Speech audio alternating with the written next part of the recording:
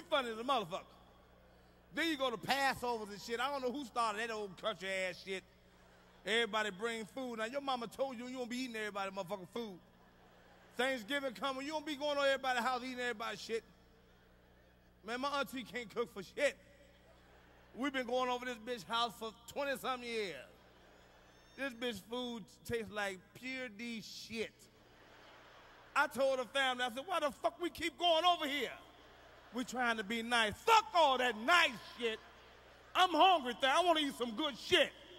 This bitch can't cook, you know it. Everybody sitting at the table, food stacked this goddamn high, just looking.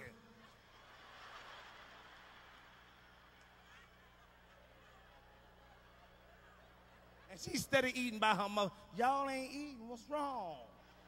I started to say something, no. Bitch, you know what the fuck is wrong. Your shit smell like dick up in this bitch.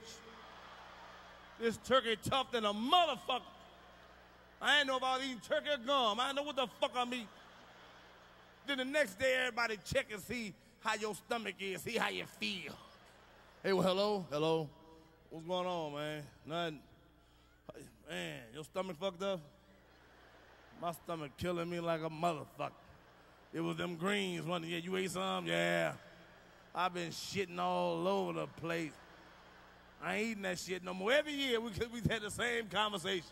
I ain't eating that shit no more. 26 years, that bitch still, she called me, you coming over this year? I said, hell no, I ain't coming. I mean me some frozen food or something. I ain't eating that bullshit. Shit in this motherfucking pot just be floating with white shit on the top of it.